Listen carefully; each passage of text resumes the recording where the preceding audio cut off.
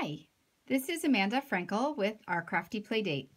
Many of you lately have been purchasing these things called bow makers. I don't know how well you can see that there, but I think you'll get an idea. It's got pegs here that are actually repositionable, and you would change them due to the thickness, the width of your ribbon.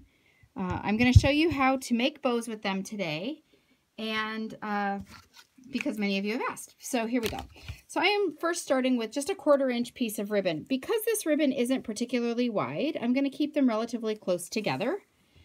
What you're going to do is start with your spool on your right. If you're right-handed, keep it on your right and start with your ribbon running behind the sticks here.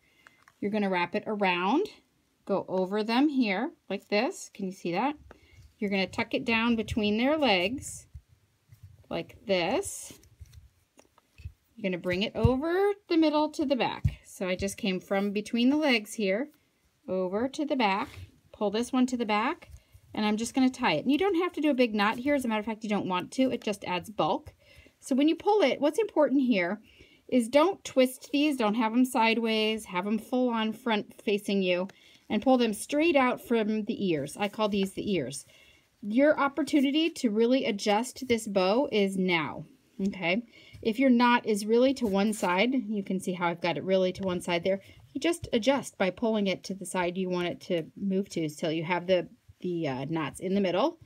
Once you're done here, you slide it off, and then you have a perfectly tied little bow.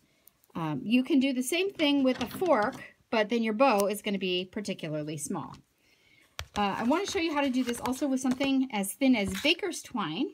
You can leave the sticks this thickness when you're using baker's twine.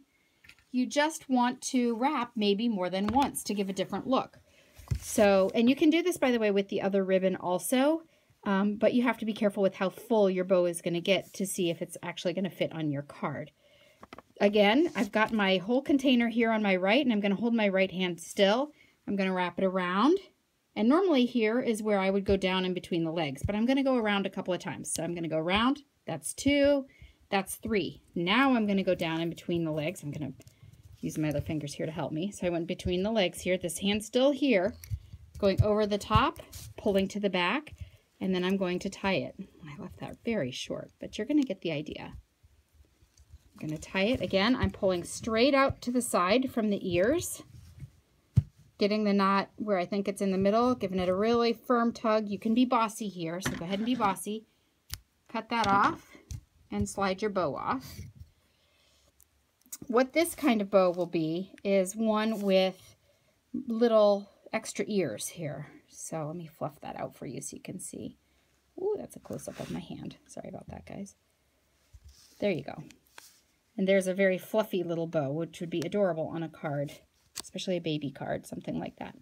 All right, Stampin' Up! Doesn't carry these. I do have a customer whose husband has been gracious enough to make a bunch of them for me. And so we do have some available. I am actually not making a profit on these, so it's just something that I have here in my house for my people who take classes. If you would like to purchase one, if you want to email me at craftyplaydate@gmail.com, I will let my customer's husband know, and he will make you one. Right now these are metal, but he actually can also make them using wood dowels like this. And these are also repositionable just the same way. This big wide area like this would be a big wide Christmas bow, maybe a really thick 2.5 inch thick thing.